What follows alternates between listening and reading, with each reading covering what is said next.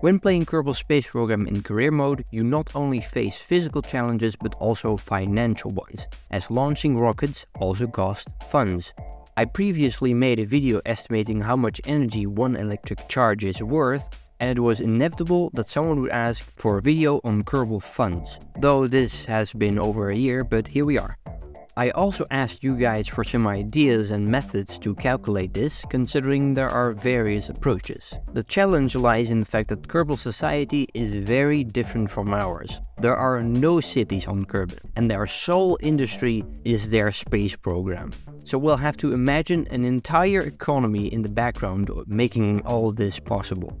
To calculate the value of funds in dollars, one method I found on the Kerbal forums, and also mentioned by you guys, involves comparing the cost of liquid oxygen in the game to what NASA pays for it in real life. This method results in one fund being equal to $4.4.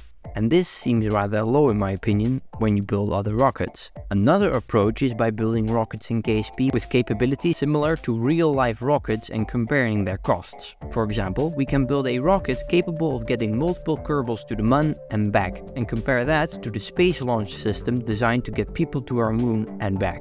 If I build a rocket like this, it costs a bit more than 53,000 funds. The SLS costs around $2 billion per launch, resulting in an exchange rate of about 1 fund per $41,000. This shows a difference of 4 orders of magnitude compared to the liquid oxygen approach. We can also compare engines in the game with their real-life counterparts. Comparing the S3KS25X4 Mammoth with the SSME, the Space Shuttle main engine, or the RS-25, seems to be the best approach since we know the pricing very well. The engine block used for the SLS, or Artemis 5, currently costs $100 million to manufacture. This means one fund should be about $2,600.